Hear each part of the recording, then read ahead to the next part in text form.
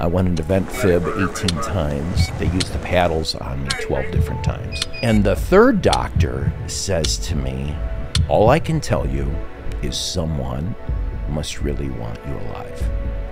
Because we thought, you know, we had lost you.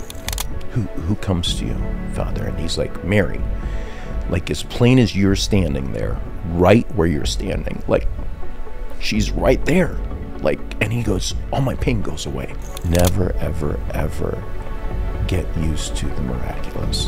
Anyone that finds Christ, like, it's a miracle, you know?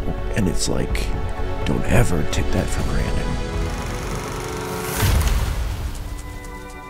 Welcome to the Exposing Catholic Show, where we expose the lives, interactions, and stories of Catholics. Our guest today is Ron Nowak. Welcome on.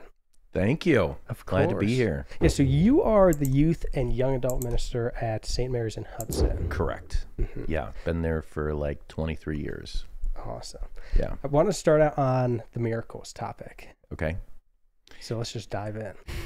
Yeah, so it was just something that I was spending some time contemplating actually for another talk that I'm doing, and just kind of, it's one of the topics that comes up a lot with the youth. I feel in some ways that I've been like a little spoiled in terms of things that I would consider miraculous, that would be outside of the realm of like natural explanation.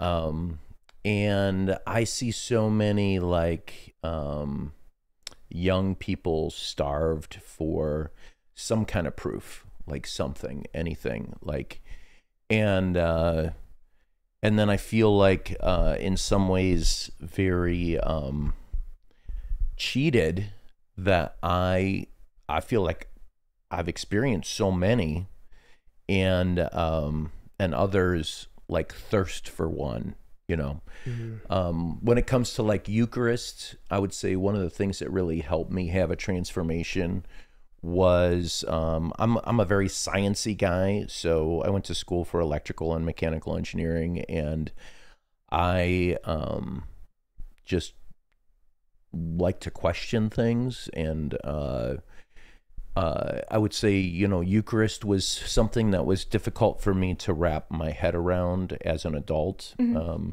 You know, it's something that as a child you come to believe to some extent, but then when you really contemplate, okay, is this really, how could this actually be his flesh, like, and all of those things. The thing that really helped me was miracles, and studying Eucharistic miracles, and like it just kind of opened my mind to the possibility. And you know, our faith can't be based on miracles, but miracles do help, you know. Mm-hmm. And I just think of how many people came to believe because Jesus performed miracles, you know. Mm-hmm. That was his hook. Like that's how he got people coming, was, you know, performing miracles, you know, doing mm-hmm. public miracles. And people just, like, the reputation did not go around because this guy is just so loving. It was, this guy's doing really sweet tricks, you know, like he's doing some crazy stuff, you know. And then what he's saying is like blowing your mind. But it was the miracles that initially attracted people. So I'm okay with that, you know. I think sharing miracles sometimes helps other people come to faith, because the miracle doesn't always have to be firsthand experience. Yeah. I think a lot of people that came in the crowds were looking to see miracles because other people had told them about them. And then they heard his message and he got to their heart. It wasn't miracles that got to their heart. It was the message that got to their heart. Yeah. So yeah, miracles, pretty young age. I remember I was with my grandparents. We were sitting in our family room, and my grandmother just had this just unbelievable faith and yet she did not come across at all as super religious, okay? Like, she went to church, she prayed, but like, you went to her house and you didn't feel like it was a shrine, you know what I mean? It was just like pretty normal. And then when you heard stories, you're like, what? You know, like just different stories that, you know, and so she had this beautiful relationship with God where God would reveal stuff to her, like from a very young age, you know? So some of the stories I heard growing up were like, both of her parents died by age of, I think, 5, okay? And her... or by age 7. Anyways, when she was like 4, her grandfather died, or her dad died. And when he died, they felt she was too young to go to the funeral. So she stayed at home with a babysitter while everybody else was at the wake. Okay. And that night, her bedroom window opens up and her dad climbs into the window. Okay. And he kneels down and he's like, Caroline, like, you know, Daddy's leaving, he's going to heaven, but I want you to know that that I'm okay, that everything's good, and I love you. And so the next morning she's telling the family about this, and they're all like, okay, well, you know, this is little girl dealing with death, you know, and and then she explained what he had on, and she said, but he didn't have his church shoes on, he was wearing slippers. And everybody was like, what? And at the funeral home, they had lost his shoes. And so in the casket, they put his slippers on. And there was no way for her to know this, okay? And the very first thing the next morning, she's explaining what happens, you know? So then it was a couple years later that her mom died. And when her mom died, her bedroom window opens again, okay? Lock those things, right? And her dad comes in again. Now, sorry, but that's gonna shock me, okay? She was just okay with this, you know, and he kneels down at her bed and he said that mommy is coming with me, you know, and that you're gonna be okay, and she's gonna be happy, and she's coming to heaven. So the next morning, the rest of the family wakes up with my grandmother kneeling at the bed, and her mom is dead, okay? And like, just crazy stories like that, right? So I'm in like 6th grade. My sister Teresa is in 8th grade. Her best friend, Anne Marie, is dying of leukemia. And so my grandmother gets these dreams where like Jesus will come to her and like give her like a message. And I'm like Jesus shows up, you know? And she's like, I'm like, can you describe him? Like, you know what I mean? Like, so I'm the, I don't know, the constant skeptic in some ways, you know, but this was always just so wild to me, right? So she, the one day she came over the house, my grandparents would come over a lot, and she's like, we need to go visit Anne Marie. I'm supposed to give her a message. And so then we're like, what do you mean you're supposed to give her a message? She goes, well, I had a dream and Jesus told me just to tell her not to be afraid, okay? And I'm like, well, she's in a coma. And she was like, well, let's just go. So we all go. It was my mom, my sister Teresa, and my grandmother and I. And so we're at the bedside, and my grandmother just whispers this message to her, right? And so then we all like just kind of said our goodbyes, and we're like just like you know, each just giving her a kiss on the forehead, and then we leave. And it was either the next day or the day after, I was sitting in our family room, and across the room, all the way on the other side of the room, there is this I don't know, a lot of people even know this term, but it was a record player. Okay, it's like there used to be these round things that like you'd put Right like there? yeah. So anyways, so there's this record player, and below it there's this rack of all these records, okay? And there's a little lip on the very front of that rack. So you have to kind of pick up the album and pull it out, okay?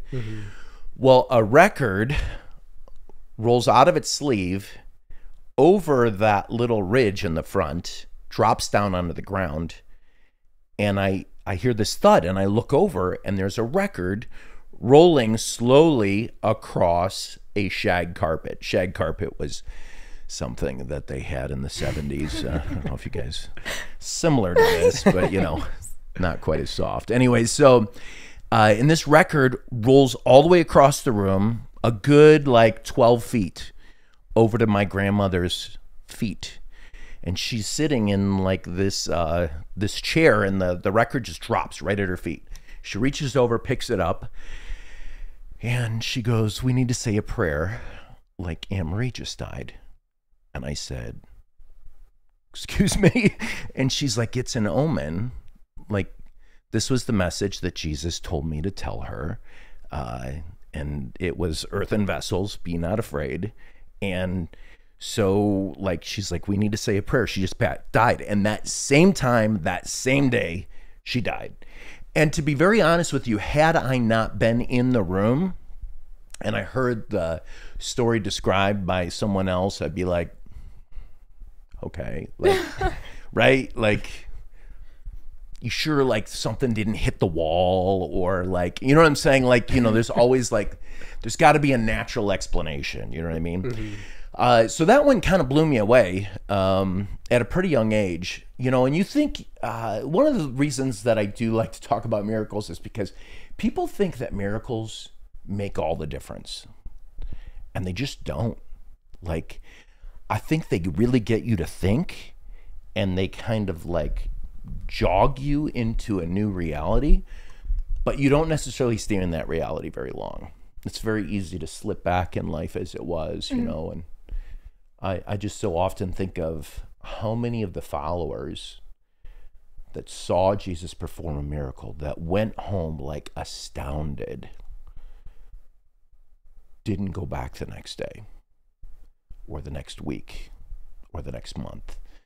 How many of the disciples, when, in John 6, when he said, "Unless you eat my flesh and drink my blood," all of these people left him at that point. And whatever miracles they experienced before that they couldn't explain or understand, says they just went back to their former way of life, and I think that's just really easy to do. Miraculous things, I believe, happen actually all the time, but just kind of life takes over, So miracles kind of continued throughout my life. A couple of key ones. The one was, do you want to hear the more dramatic ones, or whatever? They're all entertaining. Okay. We've got something special for all our Catholic organizations. Now, before you skip past this part, it's not an ad. It's more like an incredible opportunity to take your digital presence to the next level. And I'm going to let you in on a little secret here. Something only for our podcast listeners. We, DM Productions, have a 2-day Catholic social media makeover course. It's an online course specifically made for Catholic organizations. It will take your social media to the next level.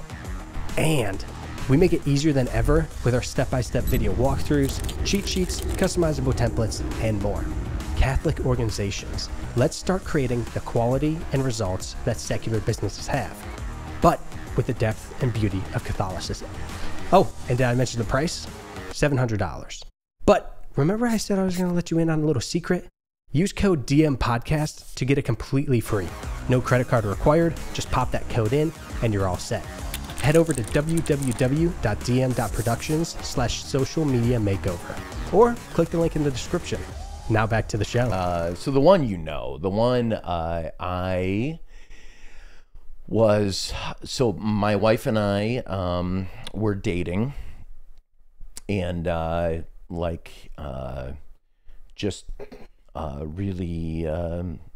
I just fell in love with this girl, and I remember I was in Mass with her at University of Dayton, and I looked down, and this is like a little miracle, but it was like pretty profound for me.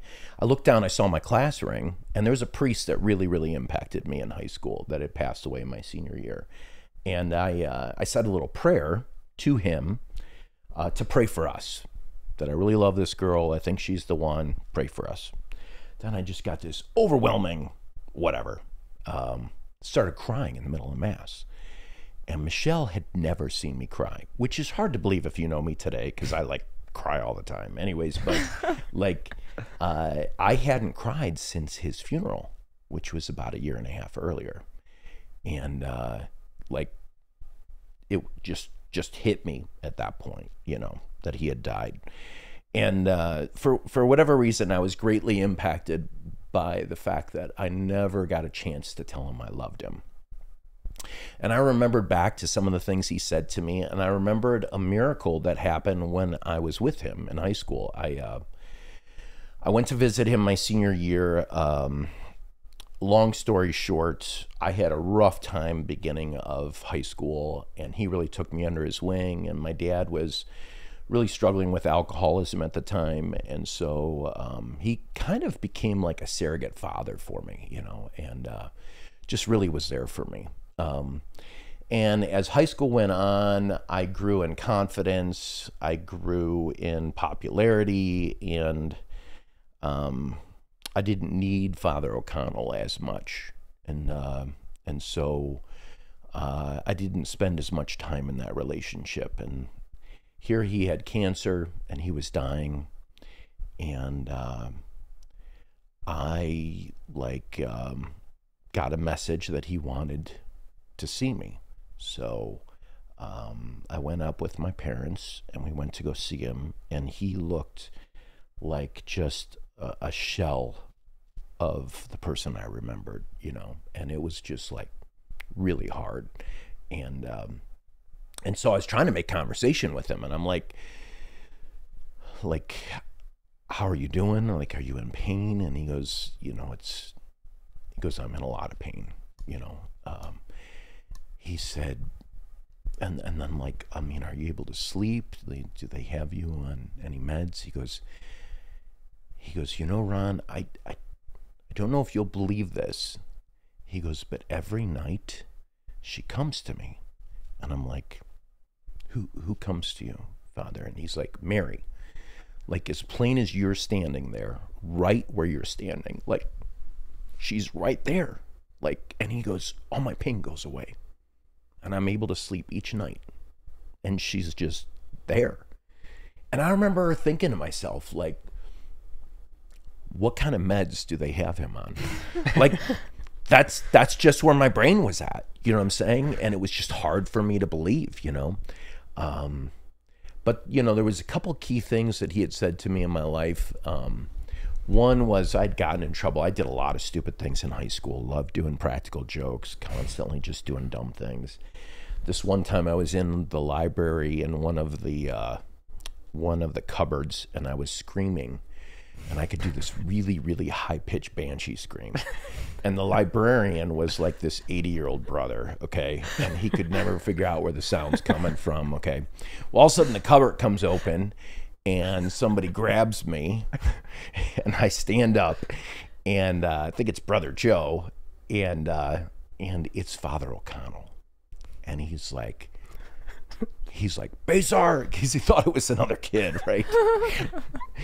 I don't even know where Basar is in life. Maybe he'll hear this podcast. Anyways, he thought it was you. Anyways, so I stand up, and then I see Father O'Connell, and I see the disappointment on his face, and I am like, I just feel awful, right?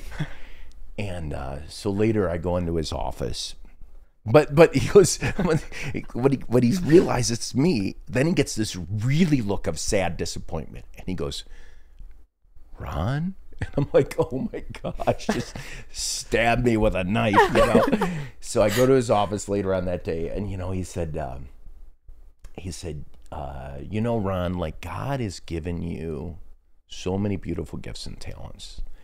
You have an incredible, like, gift at making people laugh. He goes, people are attracted to you. He said, you're going to have to decide, are you going to use those gifts and talents to glorify Ron or to glorify God? And like, I remember those words not meaning much to me. I just remember the feeling of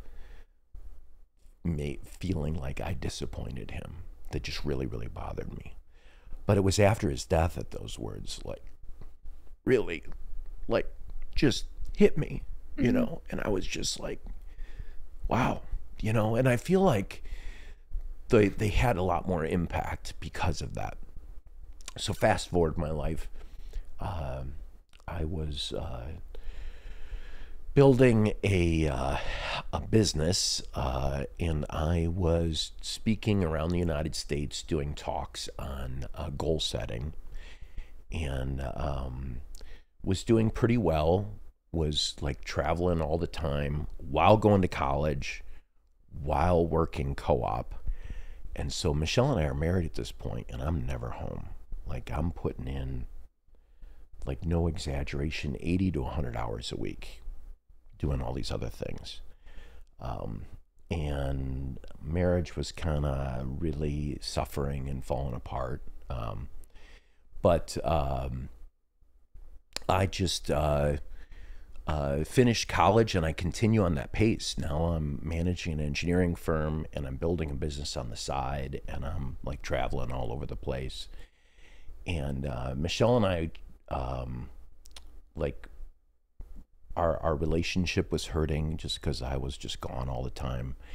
And she really, really wanted children, and so did I. But she was hoping that that would fill the void of the loneliness. And so we pursued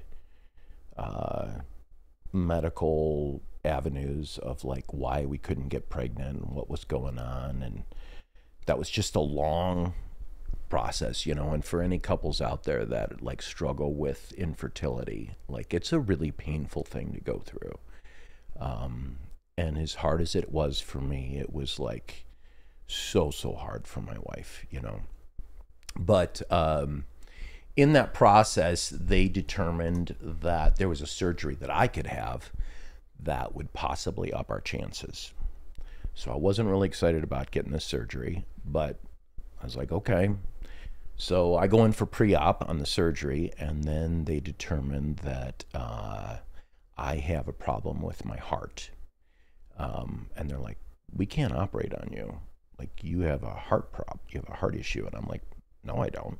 I'm like, yeah, you do. So we need to test this and check into this. So they did further tests, and then they determined that it was a severe case of something called WPW. It was actually more severe than they even realized at that point. But they're like, we need to operate on you for that, and we need to do it soon, you know. So, you know, it was supposed to be a pretty basic procedure. They were predicting around 2.5, 3 hours. Well, when they actually did the procedure, it turned into close to 10 hours. I went into vent fib 18 times, and they used the paddles on me 12 different times. They said they turned it all the way up 3 different times. So people ask me if I ever like saw like a bright light, you know, and actually I did. So my anesthetic wore off. If you go back to me saying that it was supposed to be a 2.5 to 3 hour procedure. And so I woke up in the middle of this thing going on, and the operating room light is like right up, and I look around, and there is just like a sea of people. Like, there was just so many people in the room. And then they were in the middle of shocking me when I woke up. So my back was off the table when I opened my eyes, and then I felt my back hit the table. So I was on this metal table, and like they had one paddle here and then one paddle on like my back shoulder, and they had shocked me so hard that I had burn marks there for like over a year in both places. Didn't tan, like, yeah. So And so I woke up like in the middle of them, like, you know what I mean? And then I felt my back hit. And then I heard somebody go, he's coming to, knock him out. And that's all I remember till the next day. But I had like 3 different doctors come in when I did come to. And like 2 of them were like, not gonna lie to you, like things got pretty hairy. Like, really good to see you doing so well, you know. And the 3rd doctor says to me, all I can tell you is someone must really want you alive, because we thought, you know, we had lost you. And I was like, okay, you know. And it was just kind of just wake up, like, what am I doing? Like, what am I doing with my life? Like, you know, he's saying I shouldn't even be here right now. Like, it just, and then I thought about like what Father O'Connell said, like, are you going to use your gifts to glorify you or glorify God? And, you know, I was just focused on success. I was focused on being financially free by age 30, and just, you know, and I would just keep telling Michelle, just hold on, like, we'll be sitting on a beach someplace in a couple of years, and, you know, like, look back at all this and just laugh, you know what I mean? And but coming out of that, it really made me like reevaluate just so many things about my own life, you know. And I do believe I experienced a miracle, you know, that God did like give me a second chance. Like, the bigger miracle is not so much that I lived through that surgery, although I believe that is a miracle. I believe the bigger miracle is just him giving me a wake-up call. Because, you know, unfortunately, sometimes that's what it takes, is just some kind of wake-up call that, like, life has more meaning than what we realize, and we're focusing on the wrong things. You know what I mean? But then I just think of like all the little things, like all the times I should have died, all the times, like I owned dirt bikes as a kid, and just so many accidents, and split a helmet doing a jump one time and hit a big oak tree. I hit a branch that was probably a good like 12 inches in diameter, square. And my helmet split. Like, that should have been like my dad called it a brain bucket, but like, yeah, it should have been my skull, you know. And just so many things. I just think, you know, by God's grace, I get to heaven. My guardian angel is going to punch me. Like, I think any guy that lives past the age of 20, like, it is proof positive that guardian angels actually exist. You know what I mean? Just so many dumb things. But anyways, those are just some of the miracles. Before I go into other stories, you guys have any thoughts or questions on any of that? Like, I don't know. What was the miracle that you said that I knew already? Well, you knew about the surgery. No, I didn't. Oh, you didn't? I knew about the record. You did, yeah. But you didn't know about the surgery. No, I didn't. Oh, I thought you knew about. And I think like Michelle, like, she was a miracle. You know, I dated her sister for a while in high school. Oh, gosh. That's how Babelicious and I met. I dated her sister, and then I went to the house one time with the purpose of asking Michelle on a date, and her sister answered the door. And I just asked out her sister again. I was such a coward. But anyways, I think about like how stupid I was in a lot of relationships, and like how easy it would have been for my relationship with Michelle's sister to have taken the wrong course or gotten physical. And I mean, what would be the odds of Michelle and I ended up being married? You know what I'm saying? Like, just wouldn't have happened, you know? So yeah, that's another message to people. Save for marriage, because you might end up marrying whoever you're dating now's brother or sister. Yeah, right? Okay, anyway. Thanks for the advice. Yeah. WWJD right there, right?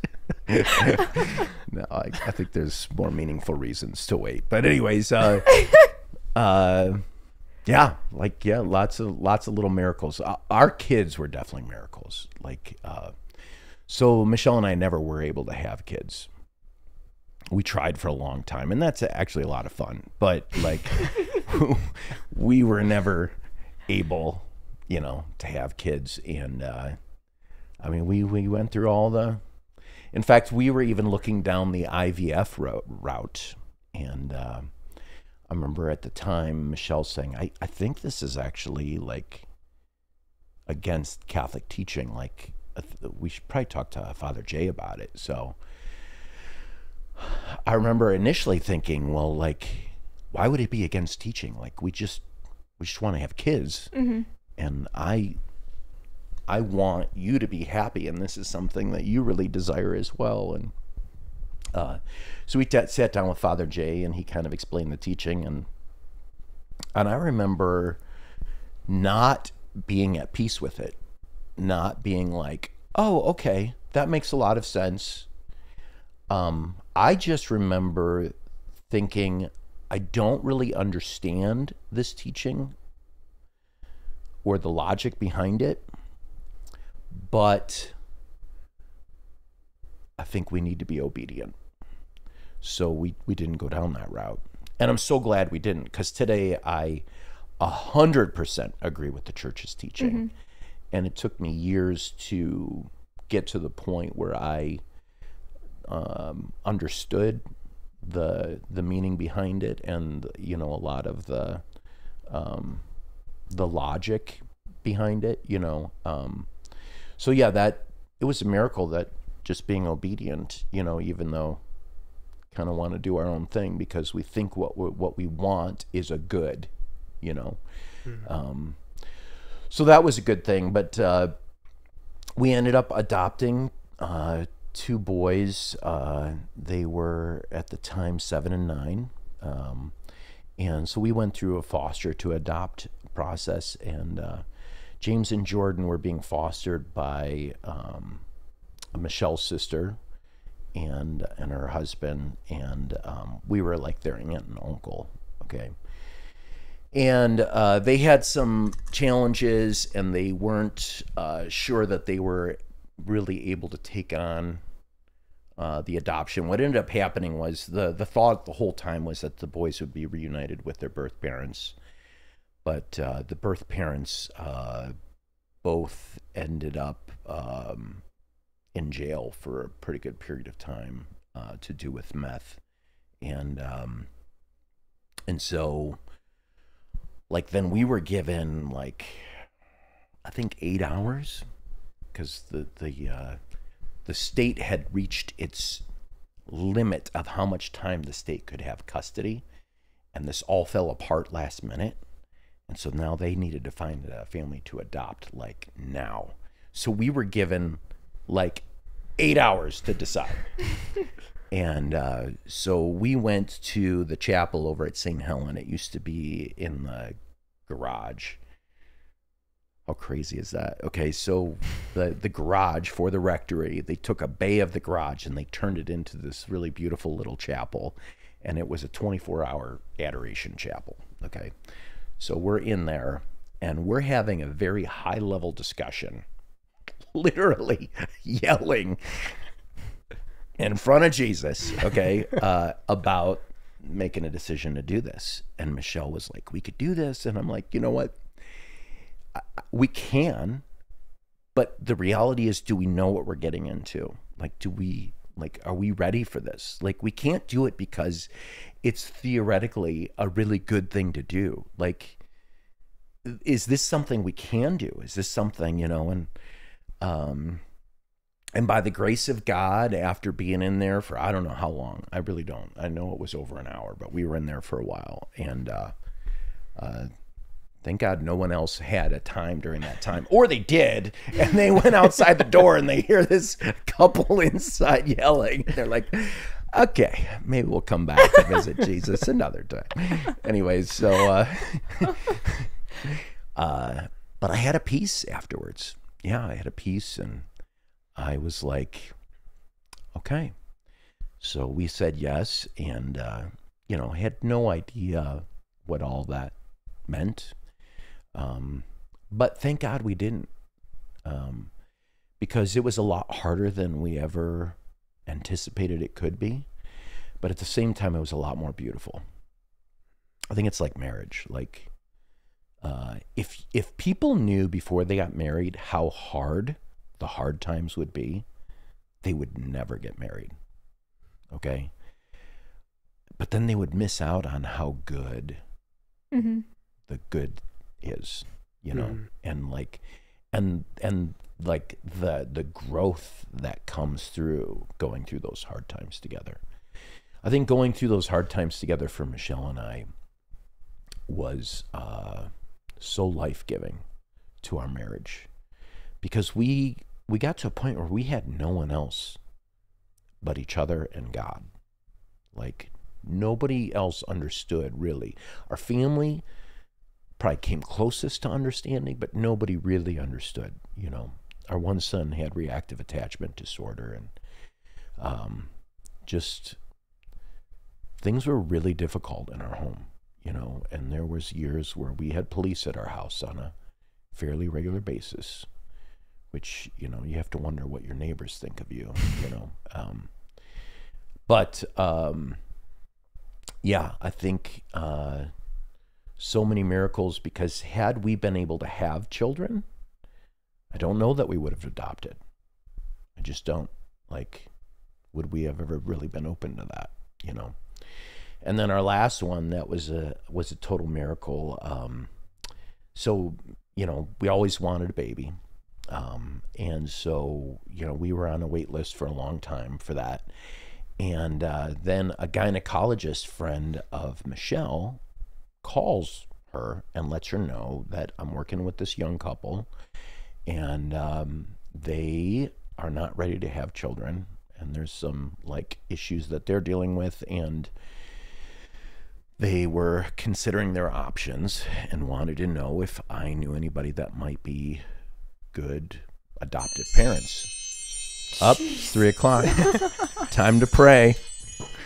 That scared me. Oh my god. Yeah. It's like, that's not mine. Oh my goodness. Well, Okay. let's actually pray. Okay. Okay. All right. Father, Son, Holy Spirit. Amen. We'll just do a chaplet, quick decade. So I'd like to pray for my sons. I'd like to pray for all those that are struggling in their own relationship with God, for all those struggling in their marriage. I'd like to pray for all the souls in purgatory, for all those that I said I would pray for this podcast, that it reaches someone that just, for whatever reason, needs hope. Yeah. Any other? For your great grandpa and my brother and my cousin, who all passed away within the last year. Wow. Anybody else? I want to pray for somebody, but not name drop them. So, for somebody that I'm thinking of, for them to reveal, or for God to reveal himself to them in a very specific and unique way that they need and can understand.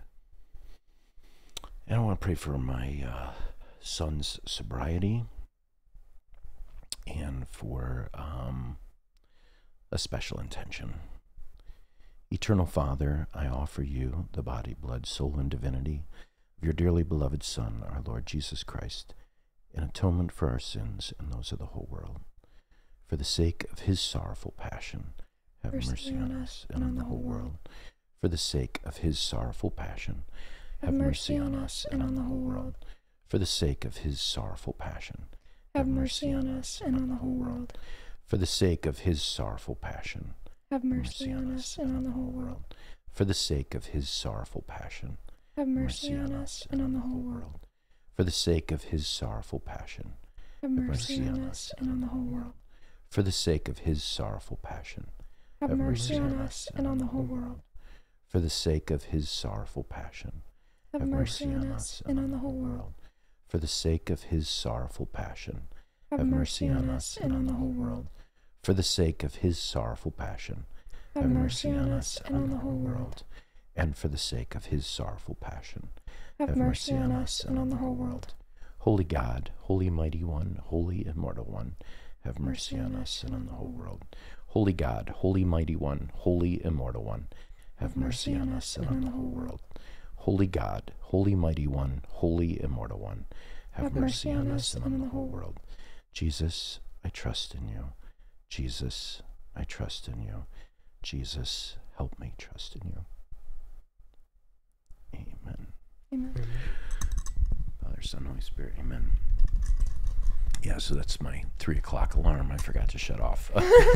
Anyway. I'm glad you didn't shut it off. Yeah, why not? It's a Catholic thing, you know, and this seems to have something to do with Catholics, right? This podcast. Yeah, a little bit. Yeah, I you heard got something it. in the title, right? Yeah. So, I didn't know if I mentioned, but I'm Catholic. Is that okay? That's okay. All right, that's cool. All right, good. Yeah. So, so this gynecologist then says, "Well, I have this child that this couple, like, are you guys interested?" And we're like, "Yeah," you know. So she goes, "Okay, well, let me talk to them." So she talks to them. They're interested. She goes, "Okay, well, I'll draft up the paperwork and everything. We'll get the ball rolling." She goes, and that took a couple days. And then she was like, "Okay, I'll do it when I get back. I'm heading out on vacation, but when I get back." So then while she was on vacation, we get a call from the county that another baby had come available. Okay. And so they were like, there is like 17 other couples, and are we interested? And I'm like, looking at Michelle, I'm like, she goes, "Yes." And I'm like, "For both?" She's like, "Yes." And I'm like, "Okay, you know, yes, we're interested, you know." And so then, and obviously our marriage and everything else had kind of definitely turned a lot for the better after kind of reprioritizing life, you know what I mean? But when they went through the selection process, we ended up getting selected. Okay. So, and 2 of the criteria that the parents wanted was either that the parents were Catholic or Lutheran, that there was that there was other children in the home. So had we not adopted James and Jordan, like, it would have never happened. And then lastly, that there was humor in the home. Okay. And Check. that, yeah, it's my wife, right? So anyways, and so we were selected. Well, the gynecologist comes back only to find out the girl that she was working with went into labor super early, and they panicked. And so they went through an agency, and she had no idea how to tell Michelle. Like, she just felt awful, you know.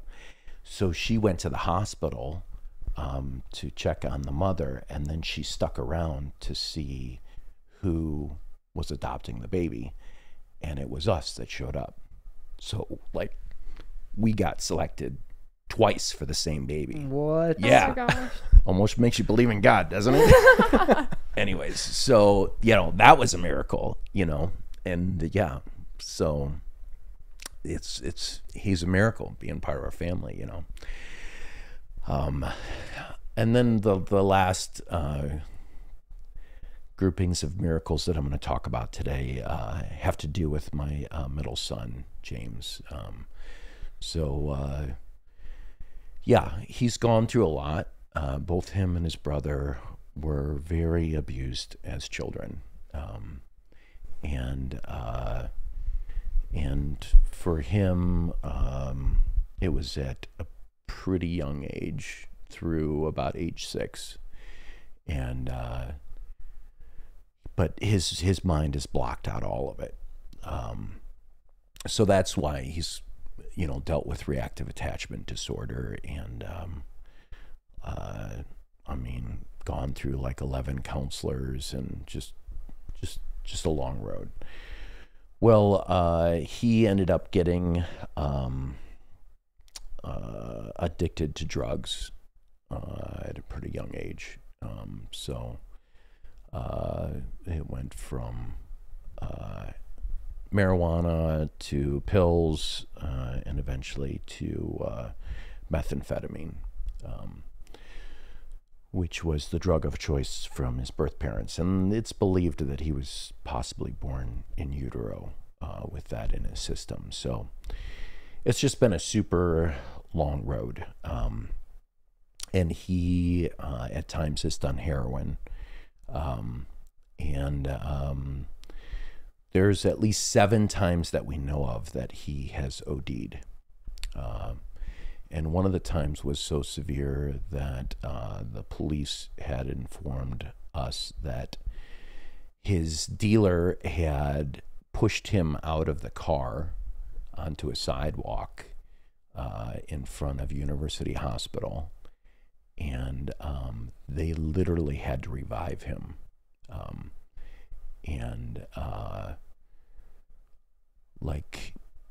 Yeah, it's a miracle that he's still here, and there's a lot of people praying for him. And I would appreciate anybody that's listening to this if you could pray for him.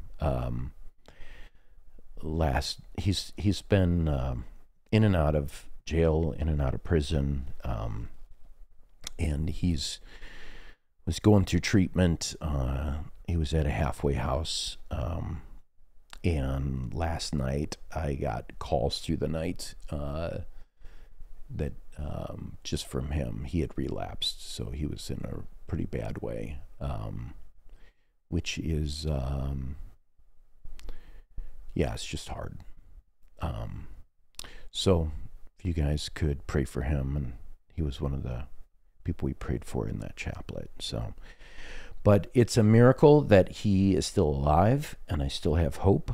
I have hope in Christ. I actually had a dream that him and I were speaking to a pretty large crowd, and speaking on hope and on father-son relationship, and our relationship with God. And that dream has given me some hope.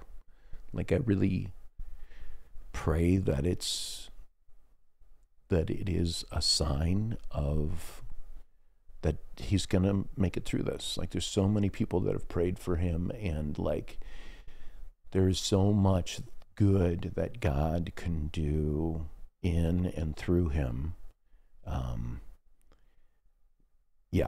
And I believe, I believe that God can just bring some great things out of it, and bring hope to a lot of other people.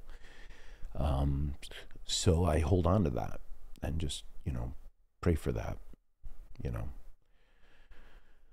Yeah. So I think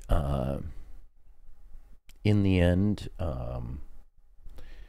that miracles do really help to give people a reason for hope, and give them some kind of idea that this isn't just all in our head, that this is real. Mm-hmm. That God is real, and that life does have purpose and meaning. But in the end, I don't think that miracles change our lives as much as we think they would. It's just real easy for, as scripture says in John 6, to go back to our former way of life. It's very easy to justify away so many beautiful miracles that happen on a daily basis. In ministry, so many miracles that I've seen in other people, like God just doing miraculous things in his relationship with them, that we can often just kind of get used to. As weird as that sounds in ministry, like that you just, somebody really wise told me, never, ever, ever get used to the miraculous. Like anyone that like finds Christ, like it's a miracle, you know? And it's like, don't ever take that for granted, you know? Often people have like a transformation on like a high school retreat or something like that. And it's real easy to get a little cynical, to be like, well, we'll see how long this lasts. We'll see where this goes based on that person's lifestyle or decisions that they've made in their past. But like, never take that miracle for granted. So, you know, we see those things, but like the greatest miracle, as I shared before we started the podcast, was, I believe, the whole dying to self. To be willing to die to your own desires, some of them selfish, some of them just things you wanted, like things you wanted to do with your life, things that you always had hoped for or dreamed of, or whatever it is, but dying to ourselves for love of others. Because I think any marriage that lasts is a miracle. That may sound so anti-romantic or anti-Disney, you know, happily ever after. You just have to meet the right person and you live happily ever after. And it's just not true. Like, it's just not true. It takes the Paschal mystery. It takes dying to yourself for love of the other, for a marriage to work. And I think that's a miracle. And that miracle is God. And I don't care if the couple is atheist or Christian, that like the miracle is still God. It's still the Holy Spirit. Just teaching them what it means to love.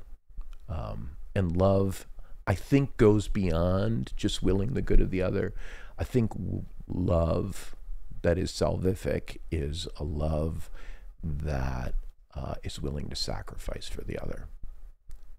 And not just willing to, but does, you know, without the other even knowing.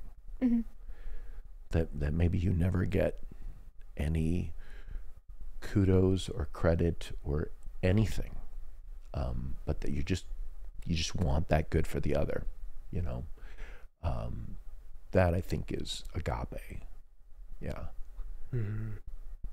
Did the dying to self, like kind of landing the plane on your story about like right after surgery? Yeah. Like, wow, this is the wake up call. Yeah. Like, what happened after that? Like, you were traveling around doing a ton of different things, being super involved with work. I mean, shortly after that, Michelle and I, like, we started going to adoration every week. We both signed up for times, and we would just spend time with Christ, and we reprioritized our marriage. I started to travel a lot less. I started to just put God and then marriage ahead of my ambitions, you know. And it was within less than a year that I left engineering and went into youth ministry full time. So it was, Michelle came home from adoration one night around, I don't know, it was around 3 a.m. She woke me up and she's like, "Are you happy?" And I'm like, "Oh crap." Like, what is this, right? Yes, I'm happy. Are you? Like, do I want to ask this? And come on, I've been trying. Like, things have changed, right? You know. And I'm like, yeah, I'm happy. She goes, because I got a strong message in adoration tonight that God wants you to do something like more with youth ministry. And I just want you to know that we'll be okay. And I remember like kind of being like bewildered, because that just wasn't normal language for my wife. And I'm like, when did she become a prophet, right? You know, like prophetess. And I was like, okay. I'm going to go to sleep. Good night, you know. And then it was about, I don't know, like 3 months later, this job opening came up down at St. Mary in Hudson. And when I used to do those goal setting sessions, I always told people that someday I'd like to do youth ministry full time for free, like retire and just do that, you know. And it was an altruistic goal that had some selfish motivations behind it. So you do it for free, then you can kind of do it your way, right? You know, and but yeah, it was. I had like 3 or 4 people call me and ask me if I was gonna. I'm like, no, now's not the time, because my business had taken a hit after 9/11 and still had not recouped. And so, and then Michelle just said, do you remember that night in adoration? And I was like, yeah. She goes, maybe you should just look into it. Mm-hmm. So I did, and now she kicks herself. Yeah, because it was like, you know, it was a lot less money than what I used to make, you know. Mm-hmm. But like so good, so beautiful, so life-giving. Yeah, and it was just, and that was before we adopted any of the boys, you know.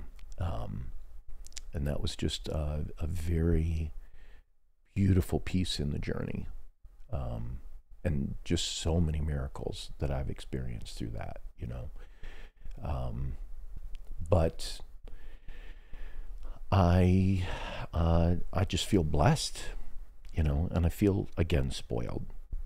You know, I'm like, God, why have you revealed yourself so, like, significantly and blatantly when so many other people like are starved for something, mm-hmm. anything, you know. Mm-hmm. And is it because I'm so weak that I need that much, you know? What's, you know, and I don't know the answer to that. I do think that obviously God has his reasons, and I do feel very blessed, and I do also feel a little bit burdened, you know, because I think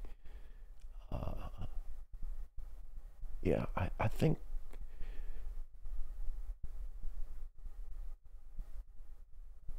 too much is given, like a lot is expected, you know, and I don't have any excuse, because I've been given a lot, you know,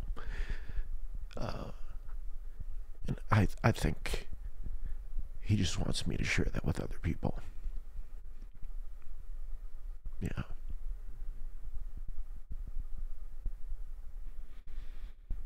Did we land the plane? We did. Okay. Mm-hmm. All right. All right. Should we pray? Yeah. All right. Let's do it. Sorry for the gross sounds there. Come, Holy Spirit. Come, Holy Spirit.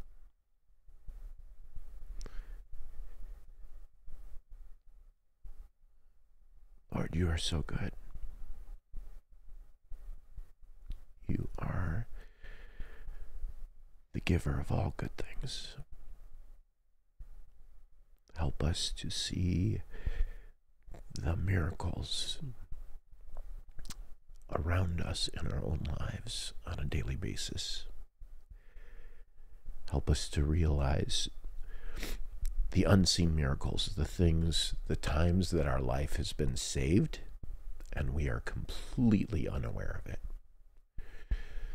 Help us to remember those dramatic moments.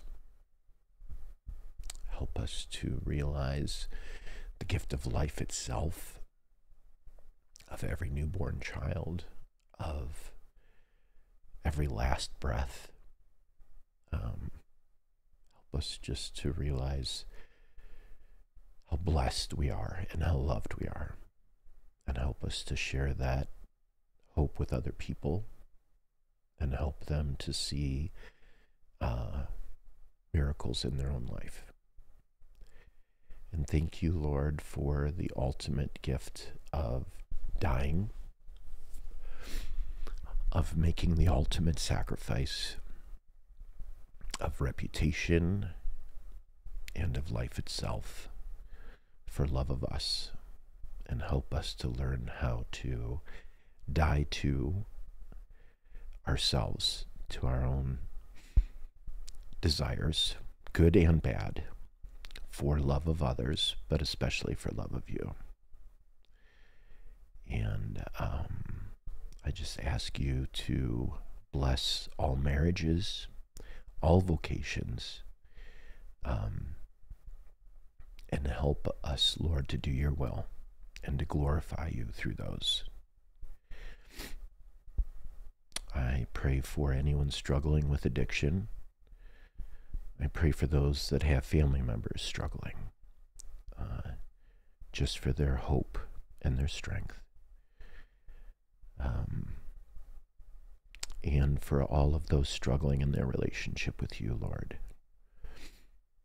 that are grasping for any reason to believe, that you would just give them that hope, Lord, and help them to know your love and your presence in some small way, and help us to be that for others.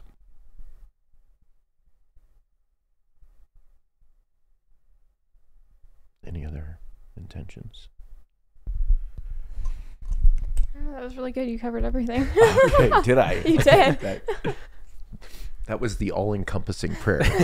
Well, that one you might Amen. actually want to memorize if that's true. Yeah. I'll play this on Yeah, I repeat. mean, the Our Father's pretty good, but let's actually let's do that one.